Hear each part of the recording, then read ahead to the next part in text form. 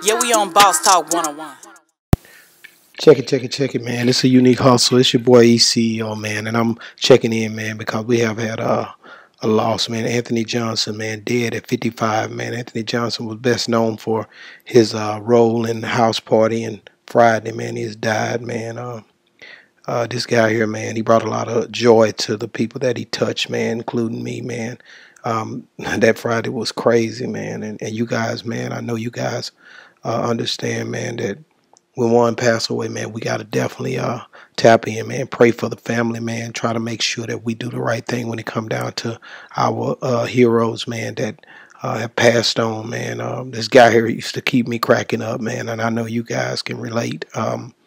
Masterpiece, shout out to him, man. I know he dealt with him on that. I got to hook up, man. It's crazy, man. When you look at life, man, it'll pass you by. You got to be willing to just live every day like it's your last one, man. I don't really know all the details to it, though. He appeared also in like Menace to Society, Weapon 3, Lethal Weapon 3. This guy here, he done a lot of work, man.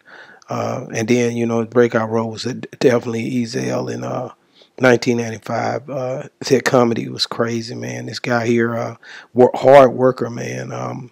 He appeared in certain films, like Moesha, the TV shows, Martin, Malcolm and Eddie, The Players Club.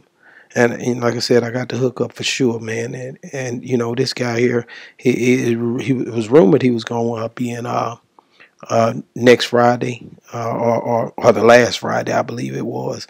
But man, this guy here, man, we definitely we got to make sure we take life, and we need to make sure we look at it in a way to where we don't just take it for granted, man, because every day is not promised.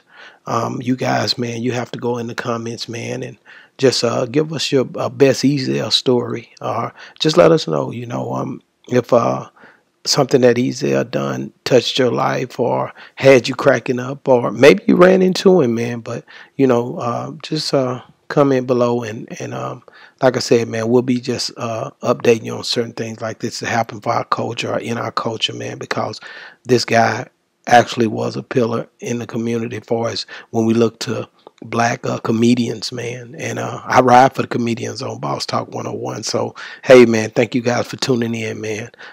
Like and subscribe. Thanks a lot. Yeah, we on Boss Talk 101.